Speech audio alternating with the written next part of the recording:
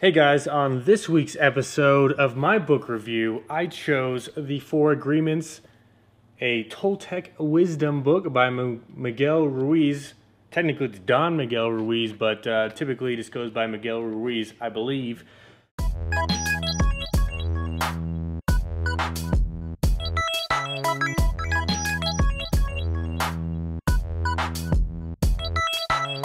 On my journey to read 52 books in 52 weeks, this is not necessarily in order of which book, I'm not reading these or reviewing these books in order in which I read them, but I am going over the books I have read in the last, almost 30 weeks or 35 weeks. I started my journey back in the fall of last year, of 2015. Now we are mid-year 2016, July-ish. But this is the Practical Guide to Personal Freedom, a Toltec wisdom book, The Four Agreements. The Four Agreements are broken down into four agreements. Now, before I get into that, I'm going to hold my spot here with this and give you a little preface of what this is. Now, this is a very small book, as you can see, or if you can't see, it's very small, it's thin, maybe ½ inch or less. Only has about 137 pages, 137. And I'm trying to find this spot. And here it is. This is pulled from the book, but it breaks down kind of where this book is leading to. There are thousands of agreements you have made with yourself, with other people, with your dream of life, with God, with society, with your parents, with your spouse, with your children. But the most important agreements are the ones you made with yourself. In these agreements, you tell yourself who you are, what you feel, what you believe, and how to behave. The result is what you call your personality. In these agreements, you say, this is what I am, this is what I believe, I can do certain things, and some things I cannot do. This is reality, this is fantasy, this is possible, that is impossible. That prefaces the book. There's another couple pages, and we start off with your first agreement. Be impeccable with your word. The book says that the first agreement is the most important one and also the most difficult one to honor. Being impeccable with your word is pretty tricky, but it's the first agreement, and he says it's the first agreement that you'll need to accomplish before you can transcend to level of, I can't even say this. It's the first agreement you'll have to accomplish to be able to transcend to the level of existence I call heaven on earth. It sounds very simple, but it's very powerful. Being impeccable with your word says when I'm going to do something, I'm going to do it. It's just as simple as that. Or if I'm going to not do something, right? Because saying no to things can be just as powerful as saying yes. You're not going to do that. So one thing might be, I'm not going to smoke. You have to be impeccable with your word. I'm going to go to the gym every day. You got to be impeccable with your word. Whatever the case may be, it's the most powerful. It's the hardest one to do, being impeccable with your word. Now I'm going to try to make these book reviews mini and tiny, so I'm going to keep on rolling. I'm just going to summarize this book. I'm not going to go through every chapter of all these books and talk about every chapter, giving you kind of a full range synopsis, what you can get out of it, some of the power quotes I got out of it, and we're going to go from there. Now, jumping ahead to the second agreement, I have my agreement card cheat sheet that I got from a friend named Angela Blair. Angela, if you're listening, this is the cheat sheet you gave me. Throw it on the fridge so I can remember. Sometimes you're running crazy and can't remember the four agreements, but you can be pleasantly reminded by a little cheat sheet like this. You can just print this out. This is like business card size. You can roll with it in your car, your wallet, your desk at your office, wherever, and you can be pleasantly reminded. The second agreement, which is really a fun one, is don't take anything personally. So don't take anything personally.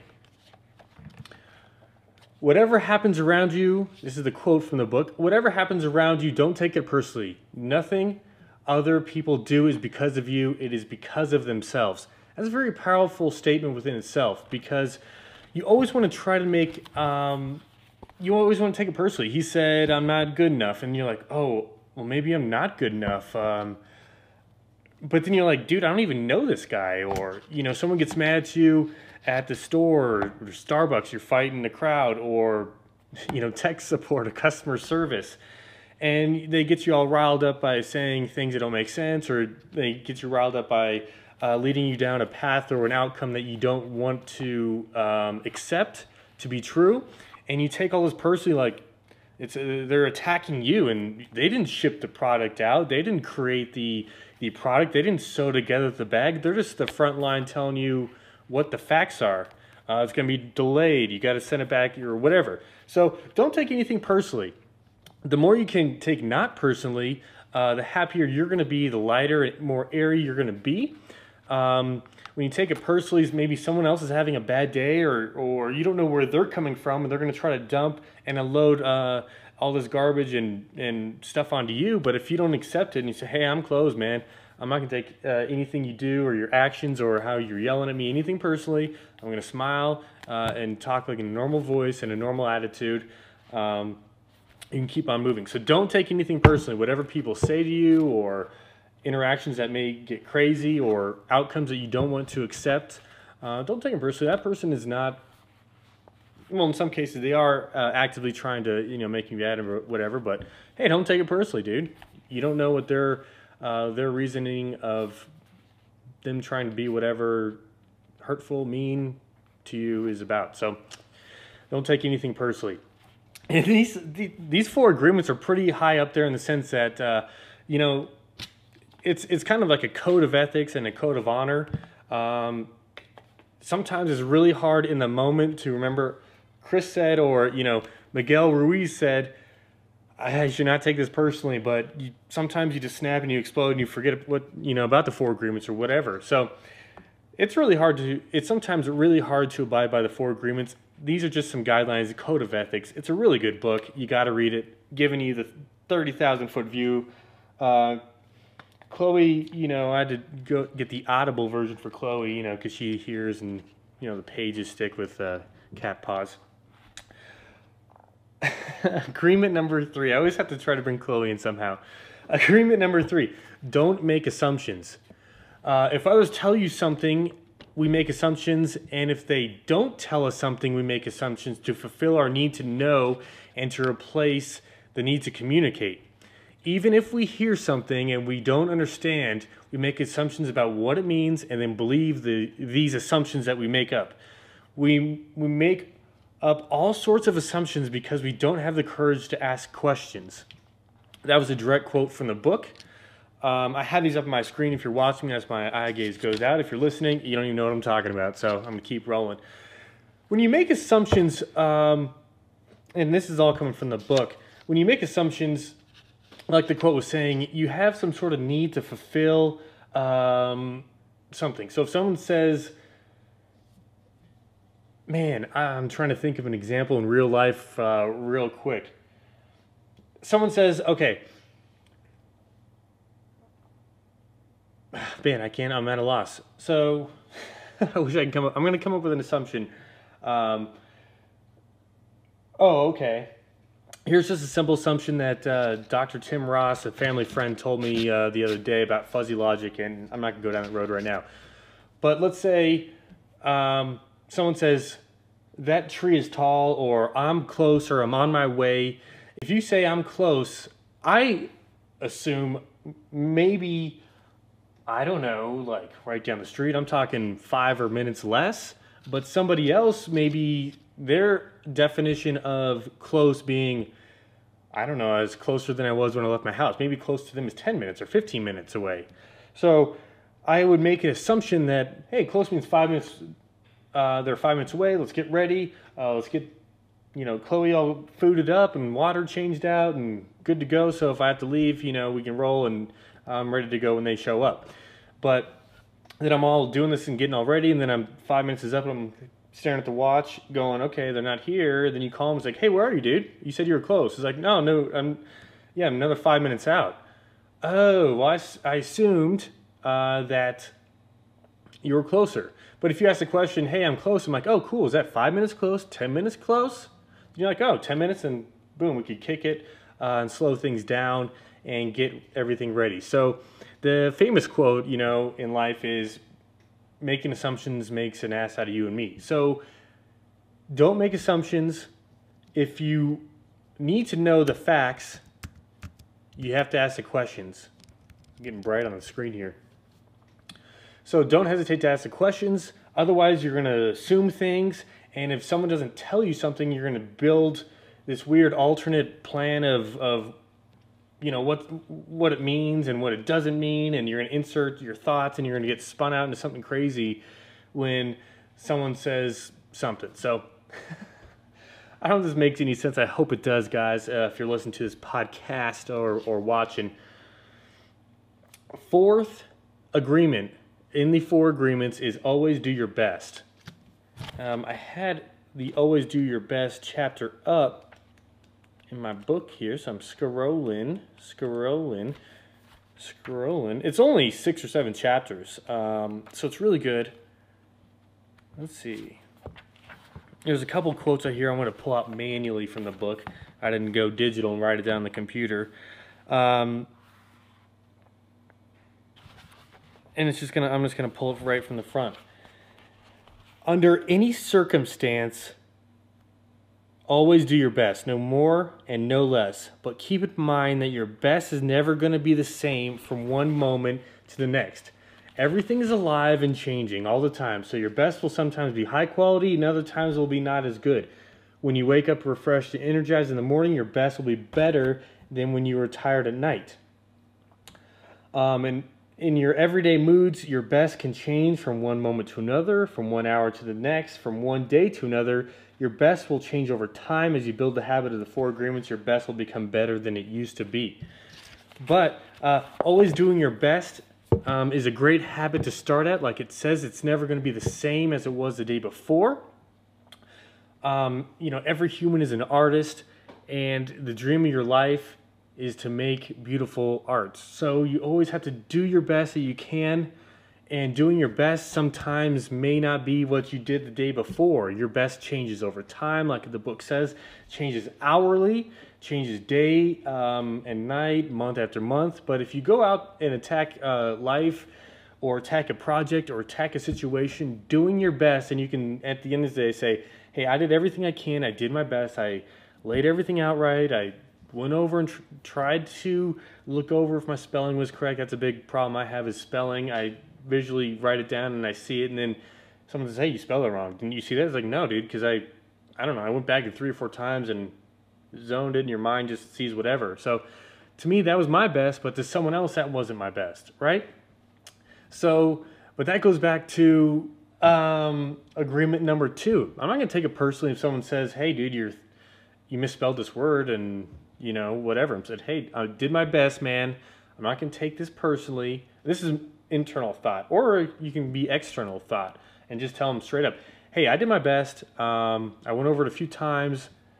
Maybe next time I'll have you look over it before I publish it. And that's what I do. I have a guy at work that I help. Once I design everything in Adobe InDesign or Adobe Illustrator, I print it out and give it to him, and I say, hey, I've stared at this 10 minutes. It looks great to me. You mark it up. And sometimes I get 100%, sometimes I get a 90, sometimes I get a 50. I don't take it personally, but I'm asking him for advice. And I don't make assumptions that, I try not to make assumptions that everybody's going to understand my verbiage or lingo or how I'm trying to convey my message or how I'm using my vocabulary. So I make an assumption sometimes that, yeah, everybody knows what I'm saying here. But taken out of context or something like that, they may not. So I pass it on to him. He says, dude, what are you talking about here? This word's misspelled. I don't understand what the sentence means. So that's kind of one real-life example of probably all of those agreements minus being impeccable with your word. This is a great book. I don't know if it'd be very helpful to rank these books out of, 1 to 5 Chloe cats. 5 Chloe cats meaning this book is, a must buy. 1 Chloe cat meaning, hey, read it, but move on. I don't know if Chloe cats is even a perfect rating. I'm just thinking of things that I would rate on the show. Maybe burritos, red hot being a, red chili burrito. I'm just going off tangents. But I told you to keep it short, so I'm going to dial her back and get this thing done, this book review. I don't know if ranking these books is applicable here. Some of the books that I've read on my journey are like, man, this is kind of a conglomerate of 4 or 5 books. Kind of has the same knowledge, but said in different ways, and you get something out of it. This book is not like any of the other books. This is, if I did have to rank it, would be 5 Chloe Cats, and it is very worth buying. You can get these books on Amazon. I'll have a link in the description. You just click that link. It'll jump, hop, skip you on the interweb, on the interstate superhighway.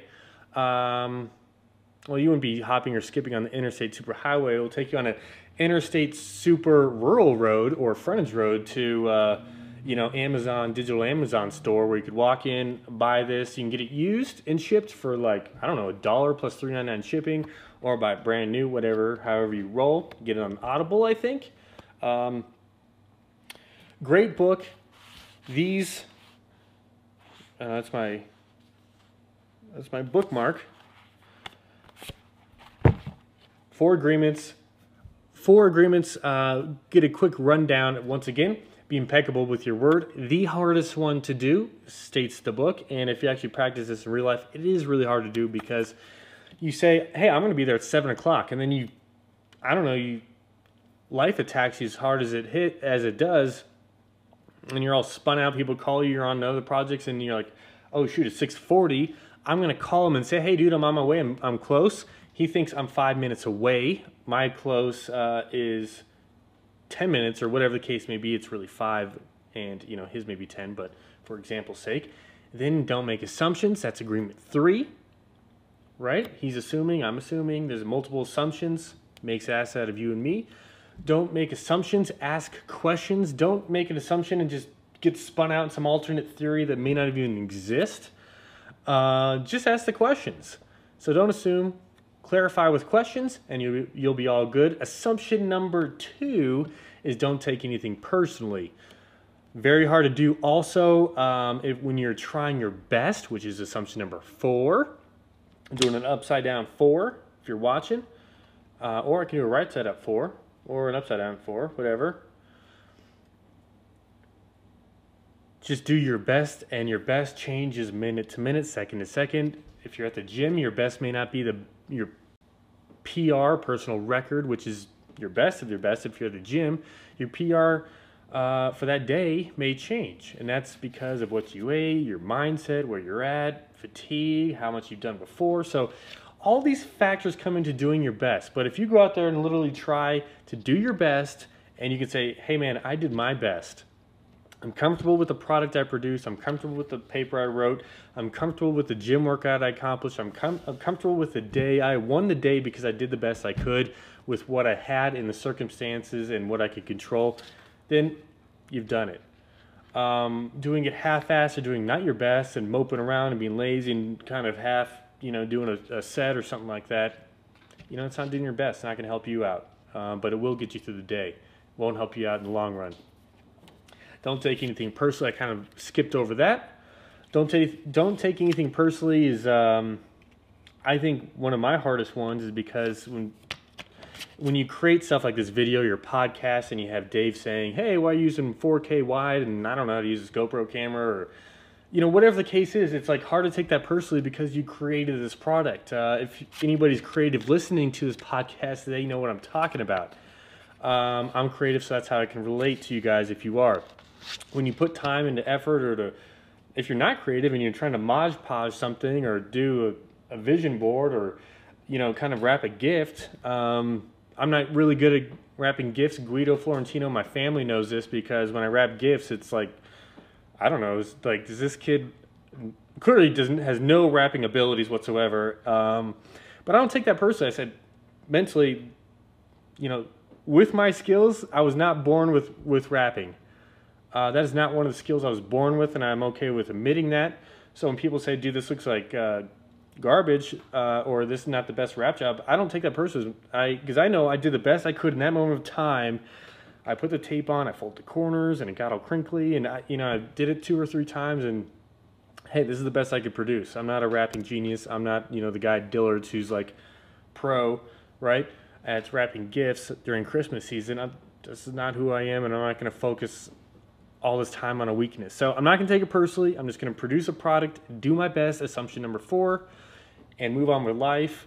Not assumption number 4, agreement number 4, move on with life.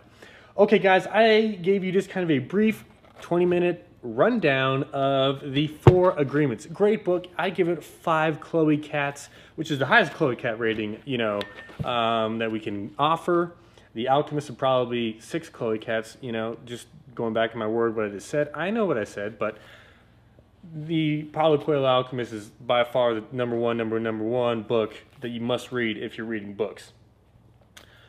4 Agreements is also high up there, 1 Chloe Cat below the top of the top. And thank you guys for listening. If you want to buy this, I have a link in the description below. I'll shoot you on the Amazon super frontage road to their digital online store where you can hit buy in a used form or brand new or borrow it from a friend, go to your local library. Books are attainable and they're very cheap. So guys, thank you for watching book number 2 review, which is The 4 Agreements by Miguel Ruiz, or if you prefer, Don Miguel Ruiz. A very super short read, about a ½ inch thick, 137 I said earlier, I think, on the pages. Goes by fast. You could bust out 1 or 2 agreements. I try to read my books within 1 week's time. This book did not take 1 week's time to read. For me, I'm a slow reader. Some of you are like, dude, this took you 1 week. No, it didn't, but I'm a slow reader, so it was close, like 3 or 4 days. And I write down quotes, and I get all sidetracked, and then I pet Chloe, and then, my reading time for the night's done. Super quick read. Thank you guys for watching. My name is Chris Martin with The Real Albuquerque. Chloe Cat is running around doing Chloe Cat things. Thank you for watching. This is a must-buy, and I will see you guys next week. We have some guests coming up. Just a little quick plug for the show. We have some law enforcement and some firefighter people joining us on the cast. We'll hopefully get international Chinese speaker, traveler, Kara Bad. Kara, if you're listening or watching or, I don't know, teleporting into this thing through telekinesis, can't wait to get you on the show. And we have some other people lined up too. So, hey guys, this is the end of the review. Go out and buy this book. I highly recommend it. And we'll see you guys next week for book review number 3 and possibly a guest. All right, thank you for listening. Thank you for your attention. As always, thank you. Bye, guys.